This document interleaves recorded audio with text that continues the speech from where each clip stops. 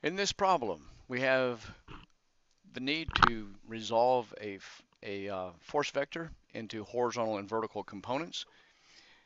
If this is horizontal, and according to the problem, we have a 264 Newton force that is being applied at 56 degrees above the horizontal. 56 degrees is equal to our theta. We need to get the horizontal and vertical components of this particular force. And once again, what we have is the vertical component being here, the horizontal component being here. If our angle is here, then the vertical component is equal to the side opposite, and the horizontal component is equal to the side that is adjacent. And so if we use our sine, cosine, and theta rules in connection with that, we can get these components.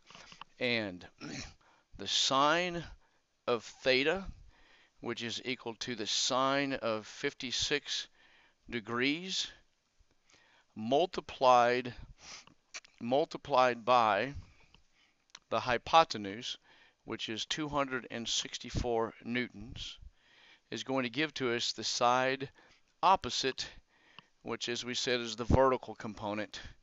And that vertical component then is sine of 56 times 264, 218.8, so we'll go with 219 newtons. The side that is adjacent, the horizontal component, is going to be equal to cosine of 56 degrees times our hypotenuse, 264 newtons. And again, that is equal to the side now adjacent. And if we put that in, cosine of 56 times 264 is equal to 147.6, or 148 newtons. And just as a little check, we think about the angle. Since the angle here is greater than 45 degrees, we would expect the horizontal component to be somewhat less than the vertical component. The vertical component 219, the horizontal component being 148, and that should make sense to us.